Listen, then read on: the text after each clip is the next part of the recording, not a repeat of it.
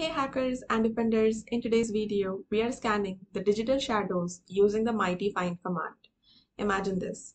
You are responding to a suspicious activity alert. A user's account was accessed at 3 a.m. and you need to check which files were modified during or after that login. So in this scenario, we are going to use this command and it will help us to list all the files that were changed in the last 24 hours. And those files could include like edited system configs like etc passwd. We can also list dropped malware, tampered logs, shell script placed by an attackers. Okay, so find is a base command used to search for files and directories. And our search begin from the root directory, like we are scanning the entire file system and we are looking for files. That's why we use this type flag. And this flag is new. This is the modification time filter.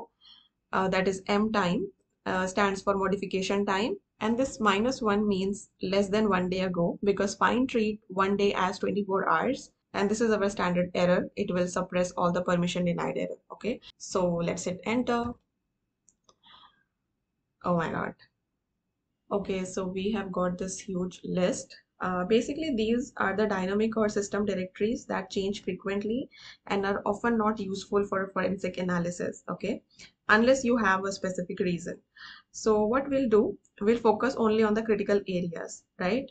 So now we are going to use this command. We are interested in home directory, etc directory, var log directory, okay?